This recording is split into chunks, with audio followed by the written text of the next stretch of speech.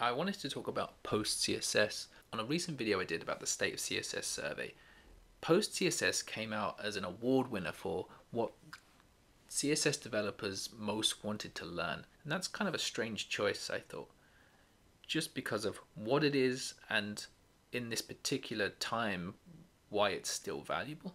So let's look at what it is, what it offers, and if it's still viable. PostCSS is essentially an API for a series of plugins and transformations that you can make to CSS. This is not the same as pre-processing, which is where you write in a separate type of file which gets converted into CSS, but this is where JavaScript acts on your CSS to make conversions, changes, and adaptations to the files. So it can be done post writing your CSS, or can be done in a post creation step.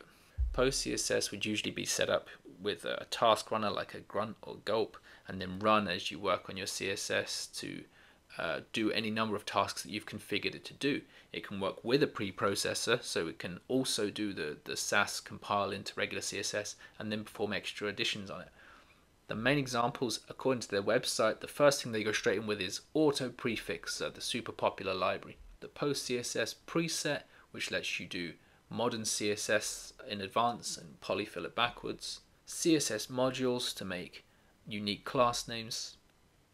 Linting, and then a grid system. These are kind of the top bullet point headline pieces for PostCSS. The first thing to note is that even if you don't know much about PostCSS, chances are you've probably used it in any sort of Webpack project which extracts CSS, Create React app, anything like this. There's usually some sort of PostCSS plugin involved in working with your CSS. However, the summary is it's a Javascriptification of CSS, if that word was real. There was an article a few years ago about the difficulties of learning JavaScript now because of the complexity. That NPM ecosystem meant that you had to import your libraries, but that didn't work in a browser, so now you had to run through a bundler. There's also the ES6 features which didn't work everywhere, so you'd have to run through some sort of transpilation like Babel. Then there's the cross-browser concerns. Then there's the things like JSX, which is a completely new type of JavaScript which doesn't work in a regular browser, so again has to involve a build step.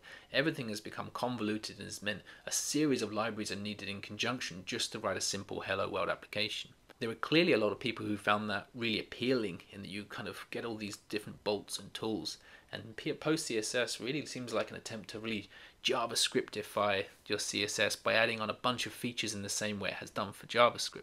But I don't really feel there's as much demand for that. Let's run through them. So Autoprefixer generally is something that will take your property and also add the browser prefixes to them.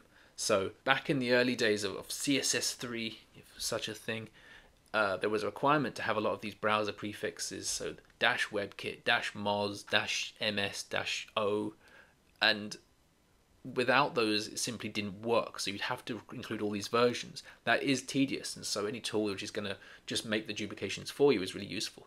Nowadays, I really don't see much relevance, and if you're really working with super edge browser features and you're using these prefixes, I would kind of argue you should be typing those out yourself. Most of the time, you're going to end up just duplicating or making a lot of code bloat for no necessary reason. Tomorrow's CSS, the idea of needing something to backfill modern CSS, so there was the Next CSS and Next.js, not to be confused with the server-side Next.js, but there was a JS Next and CSS Next. The idea was you can start working on those new features and then we'll convert them back so they still work in the old browsers. Again, if you're really working on super new CSS features that don't work in all the browsers, I think you should probably be managing your own fallbacks for how it should work in other places. I don't feel that generally people day to day are working on loads of new features. Plus there are support tags which specifically enable you to wrap things where they're supported. So again, this is kind of fixing a problem I don't necessarily feel that many CSS developers are running into very commonly, that you wish you could use all these new features but the browsers won't support it. For quite a while now, that most of the kind of newer features or big features to come down the pipeline are all safely in browsers. CSS modules, or just more the feature about converting your class names to have unique IDs, could be valuable, but chances are you'd be using that in conjunction with some CSS in JS library, or using some sort of strong naming convention like a BEM or something that will enable you to avoid those kind of issues. guess you could use something like this, but it's not worth setting up a whole PostCSS for. CSS linting. I mean, how often are you really creating CSS lint errors? And the grid system, that's just daft. Grid has been solved with grid, you know. The point is that it probably sounds really appealing that you can make your CSS or super plugin customizable in the same way that your JavaScript is. And you might tell me that there are particular projects in which this is a really valuable introduction, or is able to solve a whole bunch of repetitive tasks or solve things which have been very hard to do in regular CSS.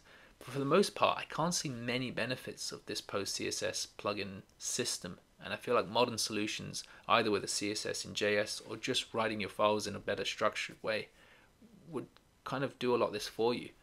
Or there's a lot of things being offered here which I don't think are problems that need special plugins to solve anymore. That's my view.